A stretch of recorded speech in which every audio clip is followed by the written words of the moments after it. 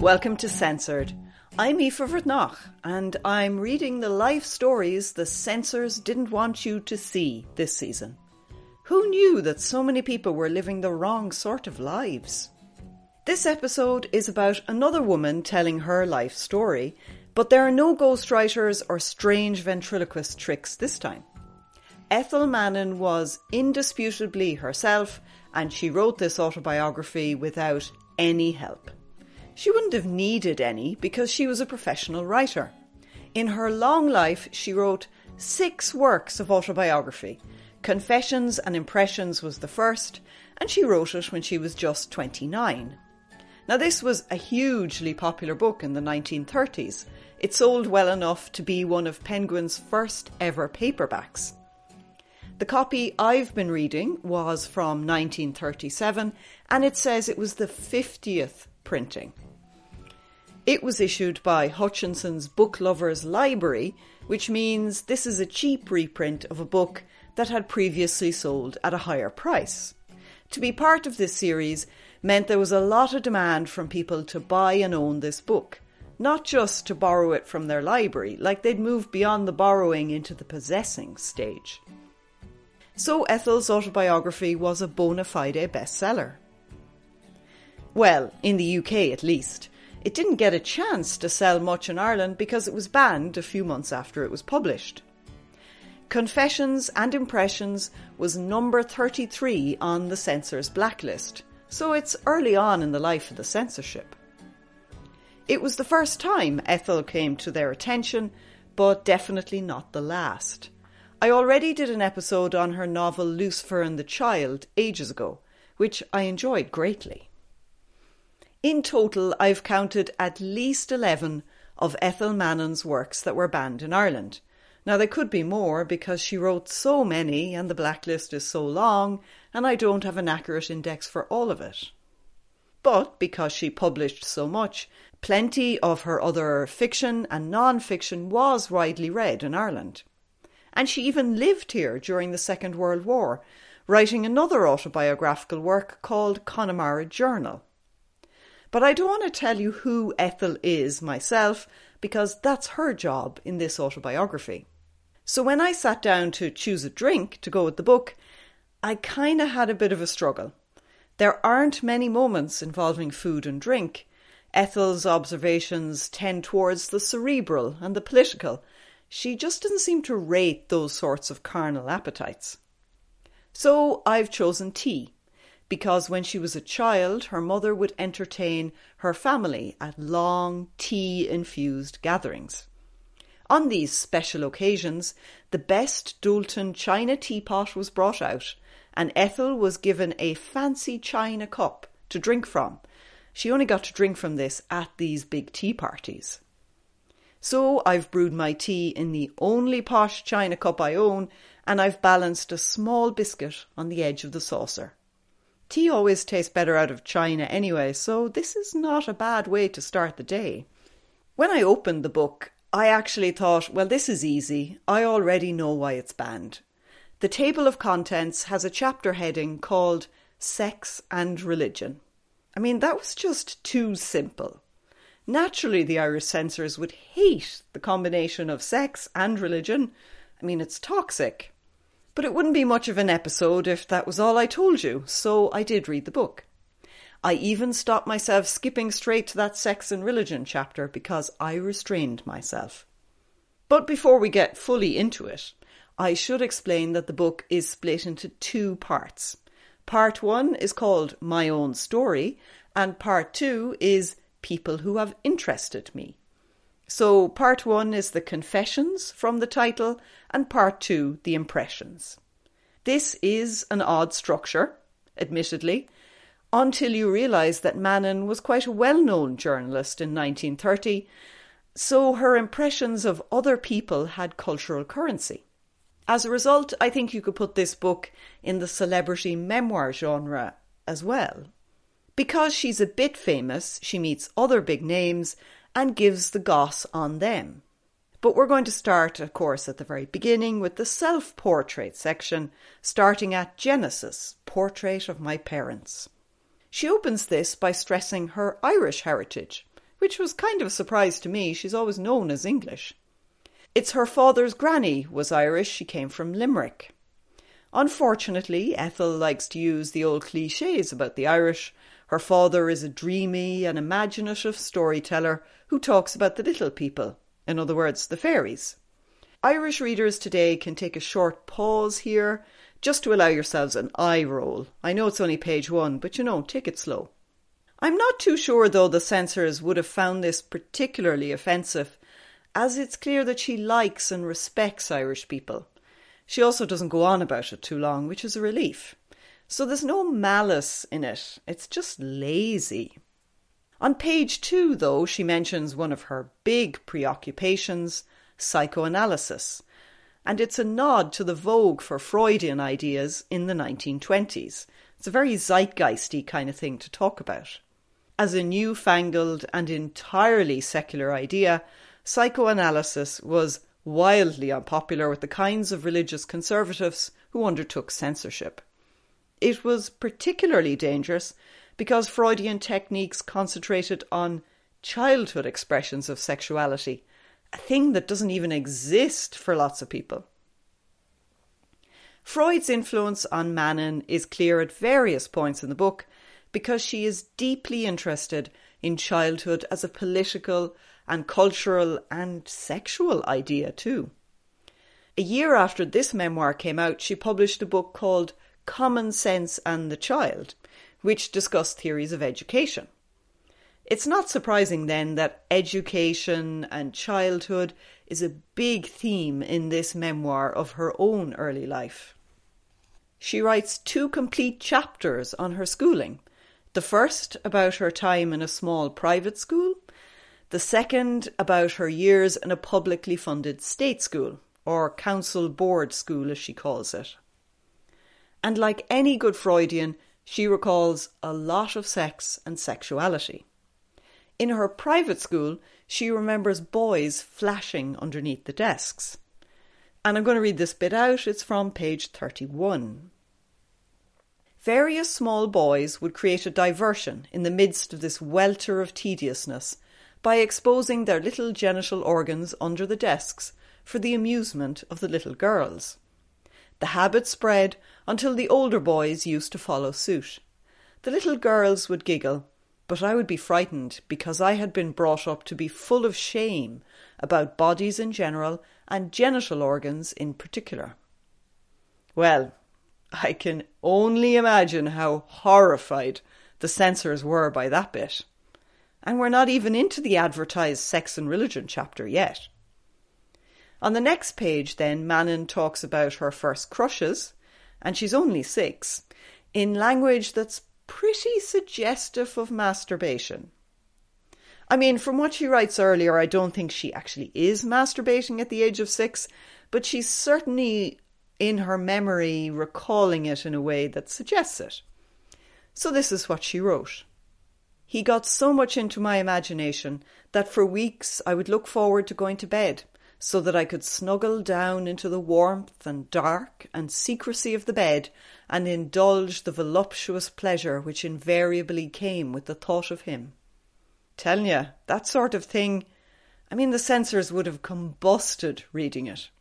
And it's even more shocking because she admits she's in love with a boy and a girl from her school, so she's not even a straight, precociously sexual child.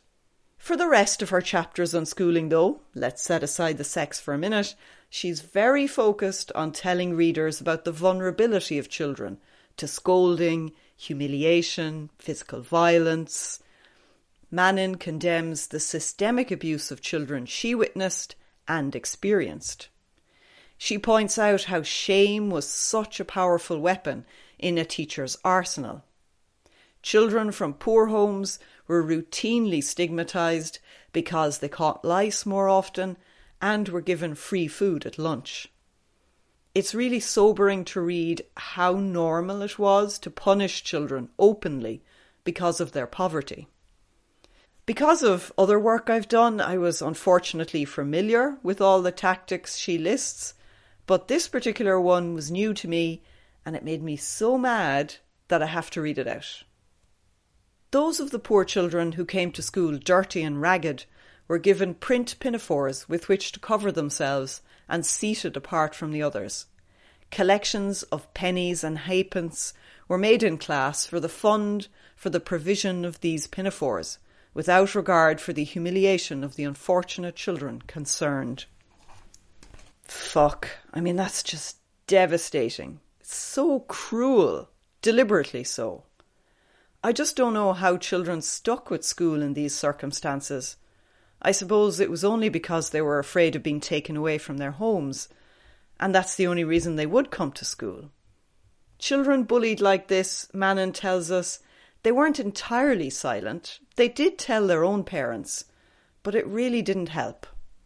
Angry mothers who came to complain were subjected to what Mannin calls sarcastic contempt from teachers. Her own sense of complicity in the system, as one of the good girls sent to school in clean clothes, is profound. And she's still angry at this, a system she experienced between 1906 and 1916. And it really makes me angry reading it now. The only part that jars in this for me is her ill-founded belief that schools in 1930 were a bit less cruel to poor children. I kind of have my doubts about that. Right, now it's time for Chapter 4, Sex and Religion, subtitled Portrait of an Adolescent. This is a chapter that doesn't disappoint, indecency-wise. The opening sentence is, at school, all the girls were morbidly interested in parturition, menstruation and procreation. Now, I was extremely impressed with this sentence. Hardly any text, apart from very medical ones, mention menstruation. It's a bodily fact that almost never appears in fiction. Yet there's the word front and centre without a euphemism in sight. This is pretty audacious. I think it would have given most readers a dangerous thrill in 1930. Mannin goes on to describe her peers' research into this topic, work that began with the Bible of all things. I do enjoy this image of teenage girls reading the Bible for sex education purposes. Adults probably thought they were being pious, but they were looking for information about childbirth. Naturally, the Irish Catholic Church would see this as positive proof of the dangers of a religious culture that encouraged Bible reading. So the thing is, it's on her way home from Sunday school that she learns how babies were born. Her friends, nudging and whispering, open a page in the Bible and read, Esau came forth from his mother's belly. Suddenly, all of those lies, all her parents' fiction about storks and bushes and cabbages, that all just collapsed. She felt horribly betrayed and was actually really angry. Over tea, which was served with the best china that day, and watercress sandwiches, she blurted out this terrifying knowledge to her mother, who said, "Well, now you know. Get on with your tea. You've no business to be talking about such things." Which was, a fairly typical response from a parent caught out in a lie by their child. But of course, the Bible really didn't provide any more detail other than coming from a belly, so the enterprising girls had to broaden their search. And this part is really telling about how people in this, and this part is really telling about how girls denied open sex education tried to find stuff out for themselves. Mannin writes, "Those of us who came from homes in which there were books made endless research, looking up words in encyclopedias and home medical works, such words as confinement, puberty, menses, life, change of. We were both fascinated and horrified." Well, there's a lot to unpack in that. Firstly, the awareness that not every home had books, the rarity of printed volumes in many houses of the working class. Mannin isn't really very poor, but she's certainly among the working class. She begins working at 16. Her parents don't keep servants, so she's not middle class.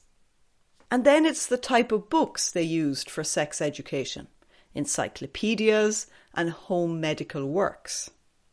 These were the kind of books that an aspirational, upwardly mobile kind of working class family might have at home.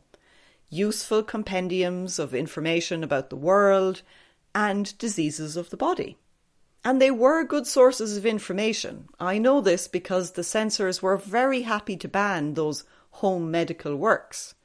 A number of them show up on the blacklist throughout the decades. They were often published by popular magazines, like the Ladies' Companion and later Women's Weekly. A lot of the content now was probably advertising, but there was also information about home remedies for earaches or coughs. Obviously, if you were desperate enough, there might even be a few snippets about reproduction. And the good thing is here that Ethel is providing a guide to using indexes for any readers who wanted to start their own research. I do think one of the ways this book was read was as a guide for further reading. Ethel goes into her readerly history in great detail, especially how she educated herself politically. Whole paragraphs of chapters are like book lists. I'm sure those readers who liked her ideas sought out some of those books to read for themselves.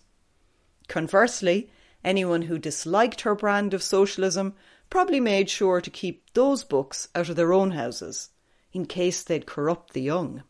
For a voracious and sensitive childhood reader like Mannin, books had huge power over her. She did take to religion for a few intense teenage years, because she was terribly earnest, but the Bible was usurped in her affections when she was 16. That happened because an older man she fancied, it's the age-old story, gave her a copy of Thomas Paine's Age of Reason. When she read that, she instantly became an agnostic. I thought it was funny that she chose this book for the turning point, revelatory moment in her reading life. It can't be a coincidence. Paine's work was deeply shocking in the 18th and 19th centuries, and the British government were prosecuting people for publishing it. Now, of course, by the time Ethel reads it, anyone could buy a copy, but it still got a certain frisson of dangerous radicalism. Thing is, though, Ethel isn't quite telling the truth of her political journey here. This is just a little overdramatic, and she gives a lot of credit to that man that she fancied. She was actually a little rebel as a teenager at school because her father was a socialist. When patriotism ran riot in her school at the outbreak of the First World War, she wrote an essay quoting Dr. Johnson, saying, "Patriotism is the last refuge of the scoundrel." For this daring statement, she was publicly scolded and made to kneel in the hall while the whole school walked past her. Once again, more public shaming. School discipline would have been nothing without it. Now, this punishment didn't work on Ethel, who then later refused to salute the flag on Empire Day. She told the teacher that her flag was the red flag, an incendiary statement if ever there was one. Another bout of kneeling in the hallway followed. But this conspicuous rebellion caught the attention of a closet communist on the teaching staff, a Miss X, as Ethel calls her. This teacher discussed political philosophy with her student, taught her who George Bernard Shaw was, and so on.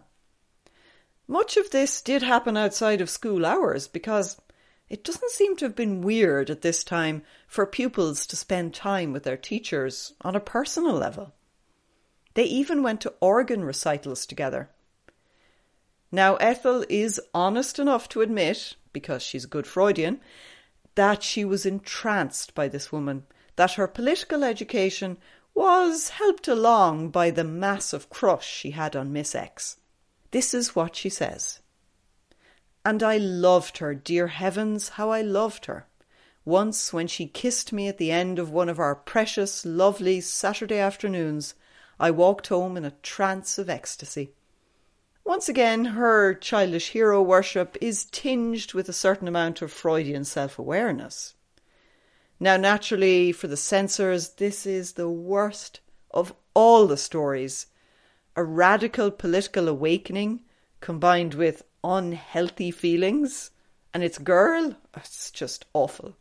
I cannot really overemphasize how deep anti-communist fear ran in Ireland in the 1930s. Anyone with socialist ideas risked being accused of communism. There was no way Ethel's memoir was politically acceptable to the establishment in 1930. And yet it was widely read in Britain, where her socialism never stopped her from earning a living or getting published. In fact, she was an acceptable kind of socialist, quite mainstream really, because she wasn't actually a communist.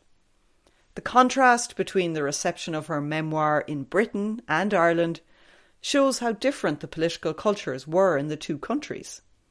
In one, the memoir is a bestseller. In another, it's completely forbidden. It's wild, really. So that's the confessions part of the book. What about the impressions?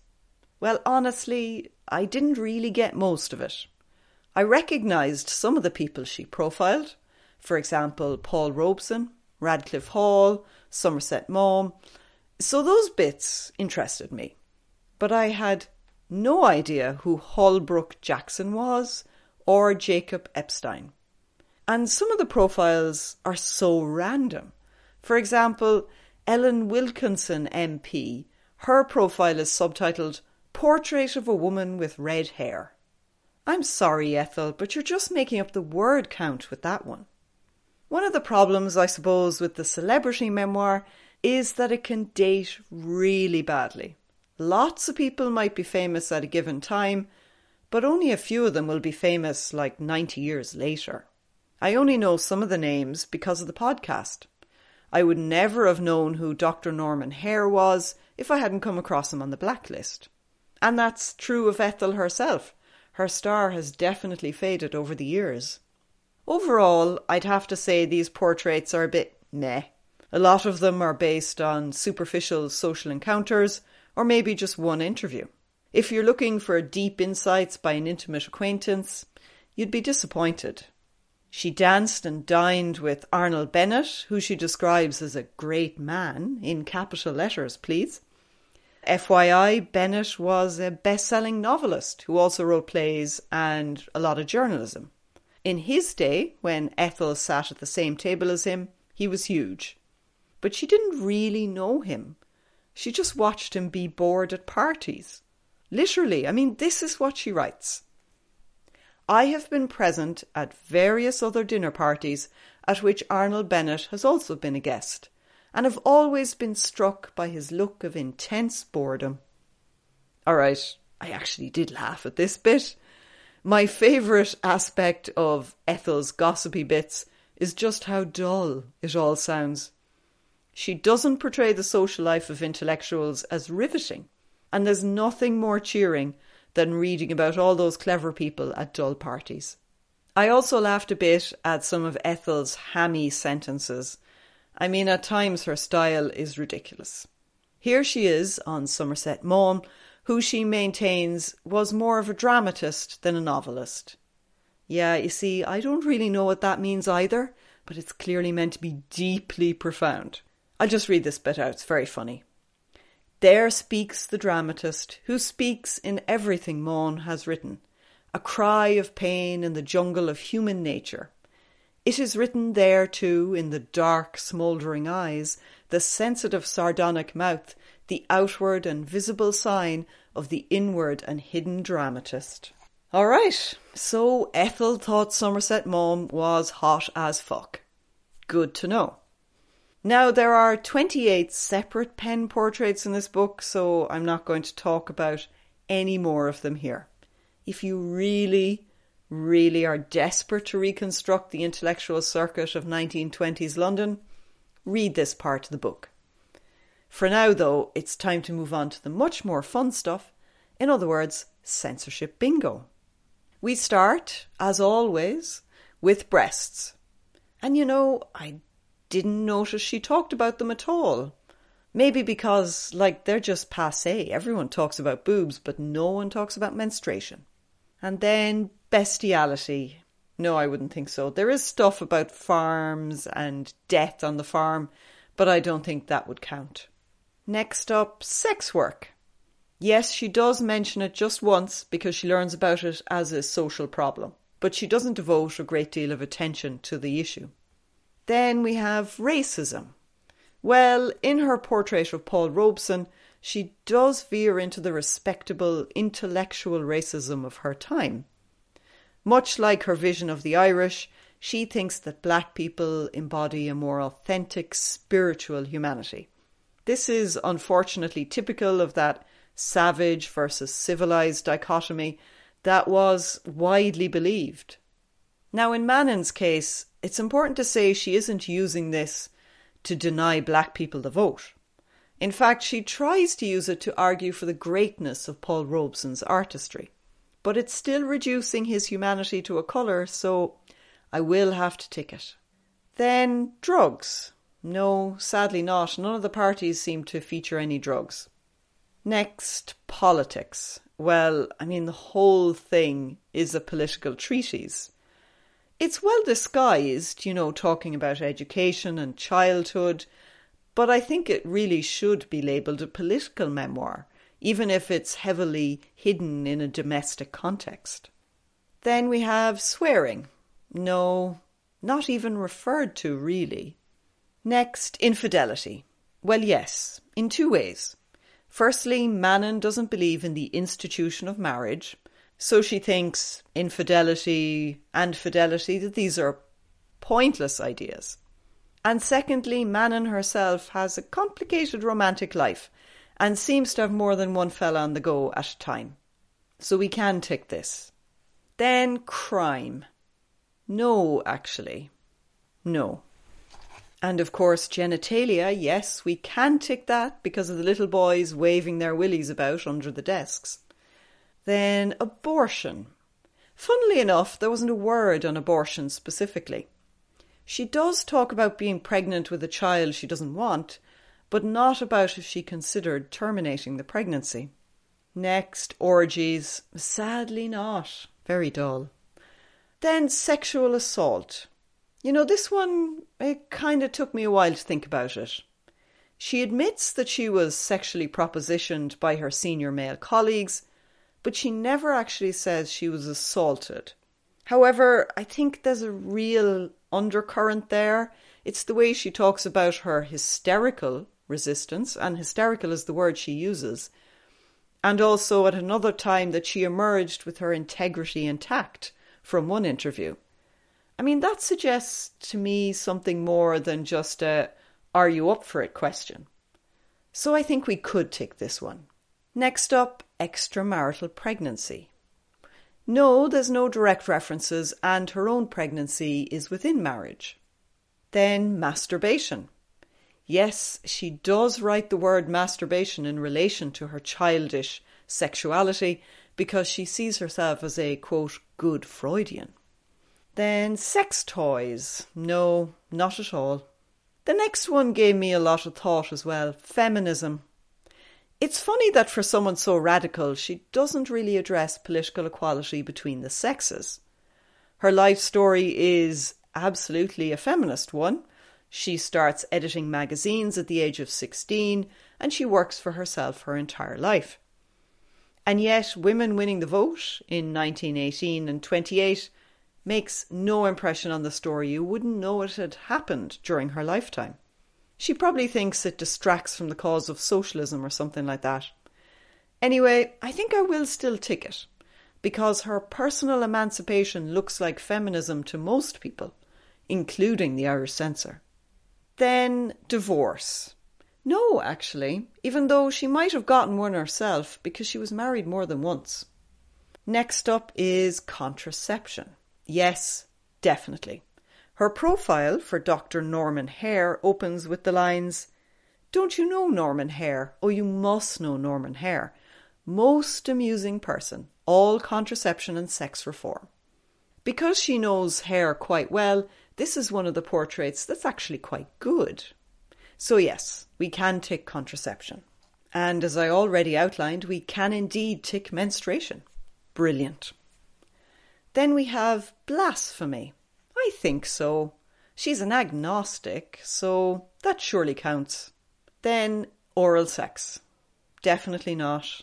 No detail about sex at all like that, I'm afraid. Graphic violence? No.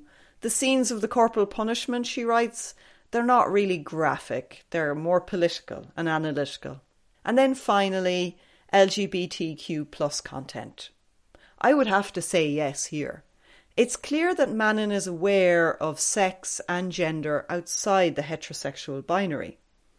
Through Dr. Norman Hare, she knows about the World League for Sexual Reform, which was an organisation lobbying to bring about a greater openness about sex, sexuality and gender. Of course it debated contraception, but it also argued for a more medical and sympathetic framing of queer sexualities. Mannin spoke at one of their conferences. Infamously, the records of this league were burned by the Nazis in 1933. Given the way I think that Mannin writes about her childhood crushes, I think we can tick this box. So if I count it all up, it comes to 12 out of 25. Honestly, I'm a bit shocked, because it didn't seem to be that type of book.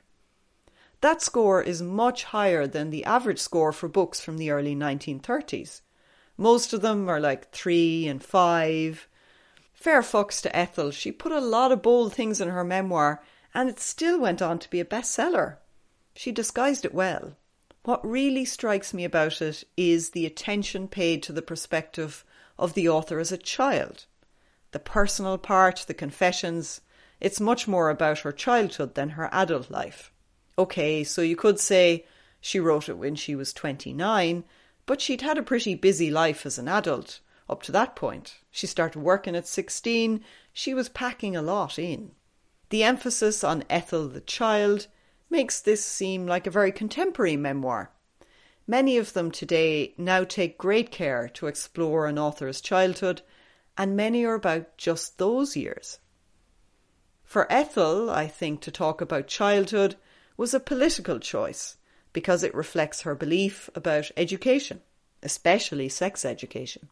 I'm fascinated by how radical this memoir is, when I thought it was going to be really very bland. But I suppose I should have guessed from the title.